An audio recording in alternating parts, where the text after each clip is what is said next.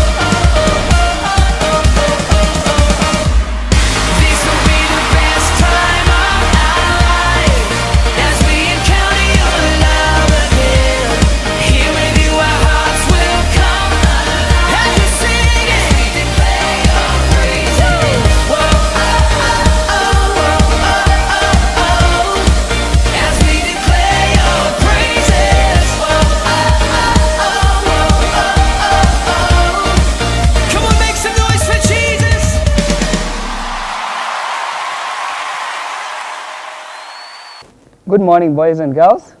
Another beautiful Sunday morning to think and talk about Jesus and the Word of God. This morning we are going to talk about a friend of Jesus. Actually, he came to tell us who Jesus was. This was John the Baptist. Does anyone remember who John the Baptist was? Anyone? Anyway, John the Baptist came and started preaching about Jesus. But who remembers who are the parents of John the Baptist? Anyone? The parents of John the Baptist was Elizabeth and the priest Zachariah, Zachariah the priest. John the Baptist was born before Jesus Christ, and so he started his work before Jesus. And his work, he went out and started preaching in the wilderness or in the desert. There was not much food in the desert. So what John the Baptist would eat, anyone can guess? Locusts and honey. At least the honey was very sweet. I am sure he enjoyed it. And his clothes, they were made of camel's hair and a leather belt around his waist. So John the Baptist did not have much, but he did a good job of telling us about Jesus. And so he started preaching in the wilderness to many people. Many people went to him to hear about Jesus. And John the Baptist also was baptizing people, and he was telling them to repent because the kingdom of God is near. While he preached to the crowd, he kept telling them that after me, there's somebody else even more important than him who would come. So the people were amazed because they thought he was a great man, and he said an even greater person would come. And he said indeed that he had to become greater, Jesus had to become greater, and John the Baptist would become lesser. So as he preached, and he kept telling them to repent because the kingdom of God is near. And the people came and asked him questions, and some wanted to be baptized. And finally, even Jesus himself came to be baptized. And when Jesus came to be baptized, John was like, oh no, I cannot be the one to baptize you. In fact, you should be the one baptizing me. But Jesus was saying, no, it is okay, it is proper for you to baptize me at this time because that is God's plan. And he kept on preaching to the people and telling them that they needed to honor God, that if they did not honor God, that God could raise children for Abraham from the stones, and they too would be able to praise God. And he warned them that the people who were not going to follow the teachings of the teaching that he had told them about Jesus, that they were going to be removed from God's presence. He told them it's like a tree that had an axe at the root, and if it doesn't bear the right fruit that God wants, the tree would be cut. So all the people were really amazed about John the Baptist and about Jesus, whom he kept talking about, this great prophet he talked about. And so all the people were eagerly waiting to see who is this person who is more powerful than this prophet John. And therefore one day, as John was preaching, he saw Jesus come, and he told them, behold the Lamb of God who takes away the sin of the world. So Jesus came to be baptized by John the Baptist, and he entered the river Jordan to be baptized. So John baptized Jesus in the river Jordan, and God showed approval of Jesus by sending his Holy Spirit, who came upon Jesus like a dove, and a voice came from heaven and said, this is my son whom I love, listen to him. So Jesus went away and continued and started his preaching ministry. And you know what? So many people started following Jesus. And some people started feeling and telling John, actually everyone is going to you, to the man you baptized. And John said, actually, that's why I came preaching to introduce him to the world. He must become bigger and I must become smaller. So John prepared Jesus, baptized him, and let him out to go and start preaching. And meanwhile, John became less and less as Jesus became more and more famous. That is how John the Baptist prepared Jesus for his ministry work. We are now going to invite Teacher Jonathan to teach us the memory verse. Welcome, Teacher Jonathan. Hi, boys and girls. I hope you've learned a lot about John the Baptist and the baptism of Jesus Christ. Are you ready for the memory verse of today from the book of John chapter 3 verse 30? Can you open your Bibles? If you're with me, thumbs up, thumbs up. Hey. Okay, let us say it together. John chapter 3 verse 30. It says, he must become greater, I must become lesser.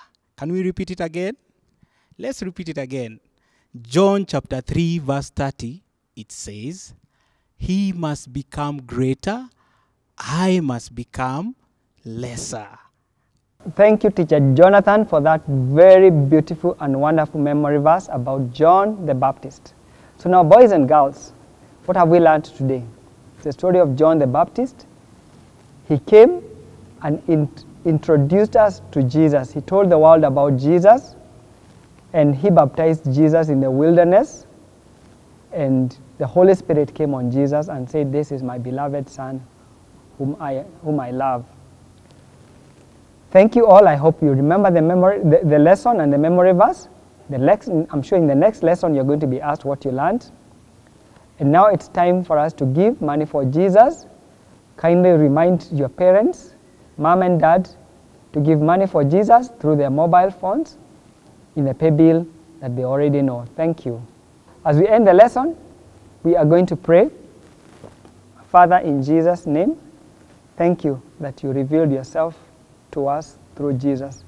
We thank you for John the Baptist who came to introduce Jesus to us. I pray that you will help us to remember your word, the things we have learned today, and to learn to be like John the Baptist who wants to become lesser so that you, Jesus, may become greater in our lives.